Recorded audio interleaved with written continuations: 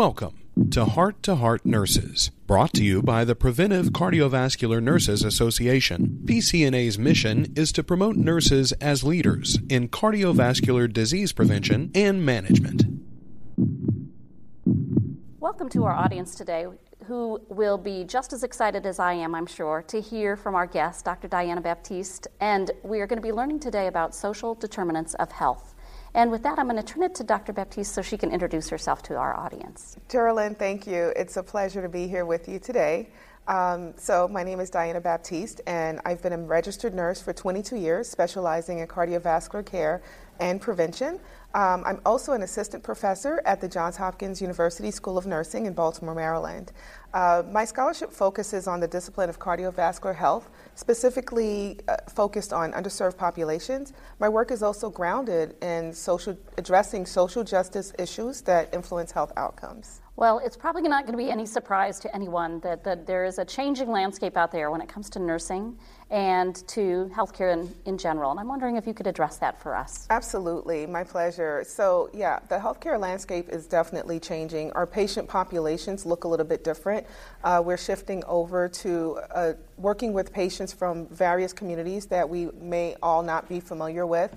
We are now working with patients who are from refugee communities, those who identify with the LGBTQ plus community, also patients who are immigrants, patients from different ethnic minority backgrounds. So it's really important that nurses, nurse practitioners, and all healthcare providers really stay abreast to working with these patients and understanding how we have to shift our communication and also understand how DEI comes into play in the care that we provide. Well, thank you so very much for that amazing overview, Diana. And I'm wondering if we could pivot just a little bit.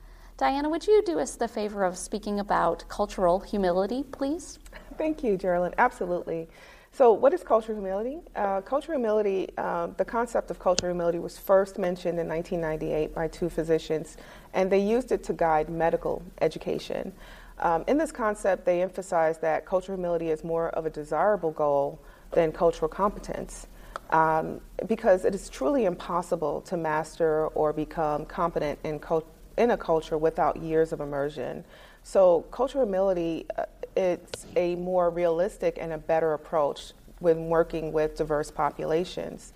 So more recently, myself and a colleague from the University of Miami, Dr. Cindy Ferranda, and colleagues at Johns Hopkins School of Nursing, we conducted a concept analysis on the term because we wanted to learn more about how we can apply it to nursing practice. So we developed a diagram that captured the essence of the attributes and consequences of cultural humility. And what we found is that in a world of diversity and power imbalances, cultural humility is a process that fosters openness, self-awareness, being egoless, and incorporating self-reflection and critique after interacting with diverse individuals. And I'll explain that a little bit more in the context of healthcare and nursing care to help you understand. But what we found is that in this concept analysis that the resulting outcomes are lifelong learning, which is necessary for cultural competence, because we're never truly competent in working with other cultures. It is a lifelong learning process. And the goal of that is to foster empowerment for ourselves and our patients, and that's the mutual benefit of developing these partnerships with our patients, and also to influence optimal care and respect for our patients. So that's where we're going with cultural humility, because cultural competence pretty much just stops at, I know about this culture, I know how to talk to them, I know how to care for them, whereas cultural humility really guides you through those steps to gaining that mutual respect and that mutual benefit that is needed for patient care. And more so, it really works well when you're trying to achieve shared decision-making with your patients. So how can we practice cultural humility in our work with patients? Well, a lot of what we can do is just follow the steps. So one of the steps of cultural humility is just to be open and inquisitive. And by doing this, we're learning from our patients. We're learning about what's important to them, what must be avoided in the care that we provide. And we do this so that we can honor their requests and go in with an open heart and an open mind to provide quality care that aligns with their preferences whenever possible. Because really, at the end of the day, it's about the patient, not about us, right? Another step of cultural humility is to be self-aware. So thinking about, like, are you judging your patients and their families? You know, what do you know about their backgrounds and culture? And what do you know about their culture that might influence not only how they receive care, but how they seek care? So these are the things. So we really want to be aware of our unconscious biases and understand that, we need to take a closer look of about our own thoughts and actions while we're working with our patients. Another step is to be aware of others. Cultural humility is a two-way street. It's a partnership. While we need to do our part, we also need to recognize that the patients or their families may be influenced deeply by their own held beliefs and biases. We want to think about historic traumas, societal pressures, disenfranchisement, marginalization. Think about these experiences of our patients that could actually have an influence of how they speak to us or whether they trust us or not as healthcare providers. So that awareness of ourselves and others are extremely important. Other steps of cultural humility includes being egoless, self-reflection, and embracing lifelong learning. So being egoless just really challenges you to expect and welcome diversity of thought and expression. We're not always going to agree with what our patients want, and they're not always going to agree with the care that we're offering. So we got to recognize that conflict is a natural part of life, especially when people are experiencing a fear of losing their lives, losing loved ones, or just that loss of control. And what that does is it creates a power imbalance. Because think about it, when you walk into an exam room and your patient's on that exam table, or if you walk into an inpatient area and a patient's in that patient care, in that hospital bed, they're immediately vulnerable. Doesn't matter what walk of life they come from. When you put a patient in a gown and on a bed or exam table, they are vulnerable, and the power imbalance begins. We're wearing the white coat, we're wearing the scrubs. And so we want to be aware of that, and we want to level the playing field with our patients and their families by giving them a voice. And so being egoless really helps us, that step of cultural humility helps us establish that mutual respect and eliminate those power imbalances that happen when we care for our patients in the clinical setting. Self-reflection is important. We want to critically evaluate our interactions with our patients. Think about what went well, what could be improved. We will make mistakes, so we need to learn from those by self-reflection. Sometimes we don't always say the right things, but we need to take a deep breath, stop, and think about what is being said, think about what our patients want, and how we can move forward.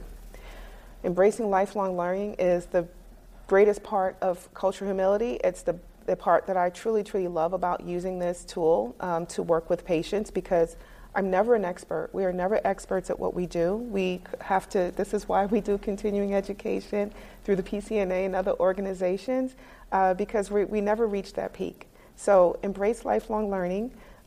It's far better to ask patients about what they want rather than just providing them with answers. I have learned the most in my own clinical experience from my patients. So think about that. And think about what they want. Think about what you want them to teach you, because we need to learn from them.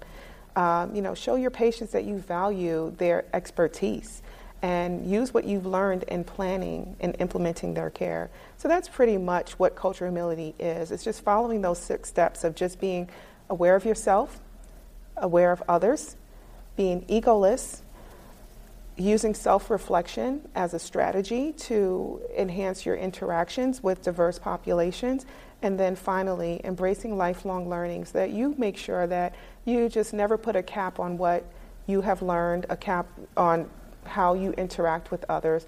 Always be open to learning new strategies.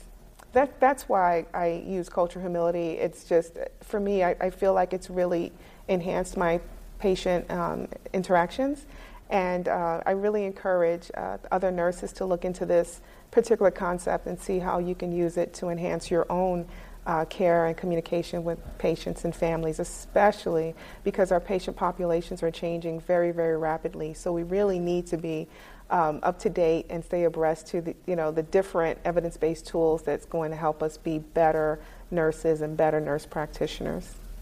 We've been learning about cultural humility in the changing landscape of nursing and healthcare.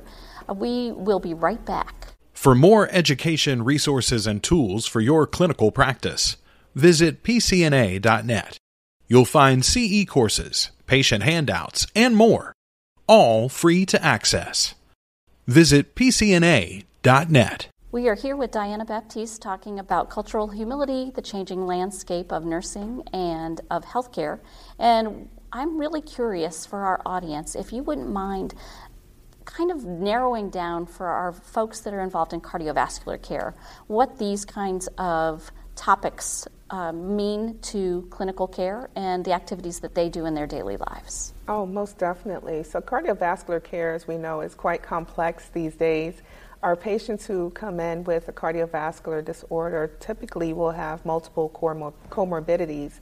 So the care we provide is quite complex, and our approach needs to be very careful.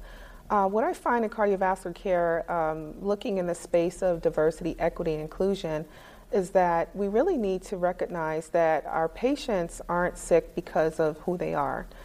There's a big misconception out there across healthcare that being a certain race or ethnicity puts you at higher risk for cardiovascular disease. And so I'm really excited that organizations like the PCNA and AHA, specifically the AHA Epi Lifestyle Council, are addressing health disparities amongst racial and ethnic minorities. We're finding out through the research that race alone does not account for health disparities for cardiovascular disease or cardiovascular risk factors. We're also finding through the research that social and environmental factors actually play a deeper role in cardiovascular risk amongst all populations. We're recognizing that social and environmental factors such as food insecurity, socioeconomic status, marginalization, discrimination, and other stressors in life actually put our patients at higher risk for cardiovascular disease, not so much of genetic risks or hereditary diseases. So looking at differences in cardiovascular risk factors among social ethnic minorities is a really important responsibility that we have as healthcare providers. We don't want to assume that because our patient belongs to a specific race or ethnic group that they're at higher risk. We want to look at the whole picture, looking at the social determinants such as what we find in our research is that social determinants such as education level, socioeconomic status, food insecurity, and environment, neighborhood characteristics and environment have a greater impact rather than race, ethnicity, or genetics. So these are the things that we really just want to have a more holistic view as nurses and thinking about those that impact. A clear example of that I always like to talk about with my students is that Life Simple 7, right? Life Simple 7 by the American Heart Association says, just do these simple 7 things, right? Exercise, have a good diet, control your blood sugar, your blood pressure, and your stress levels and all. And, so it tells you just do these 7 simple things and you will reduce your cardiovascular risk, which is pretty awesome. However, what we want to recognize as clinicians is that Life Simple 7 is not always simple for everyone. Eating healthy is a wonderful thing, but not so accessible for some of our patients. We do have patients who their neighborhood characteristics will have a huge impact on their access to healthy food. Just an example of that is East Baltimore, where I work. East Baltimore is a food desert.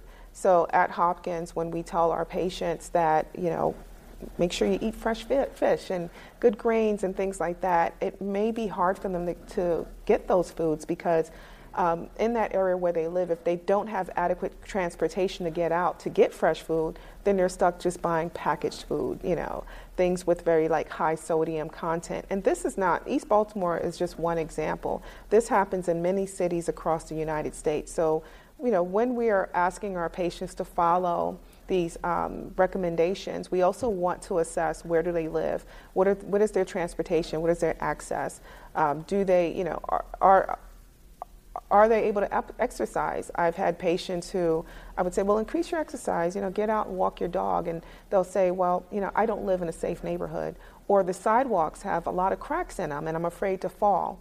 So we really need to take a deeper look at our patients and really assess what they have access to, what their environment looks like, and what are the facilitators and the barriers for them to achieve their cardiovascular goals.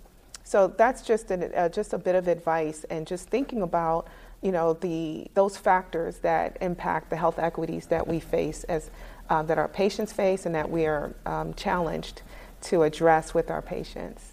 You have given us so much great information, and I suspect people will probably want to learn more about these topics. Do you have any suggested resources for our listeners? Oh, absolutely. Definitely continue using the resources on the PCNA website. There are many continuing education programs there. One specifically is the more recently updated, the Patient Behavioral Health Change Certificate.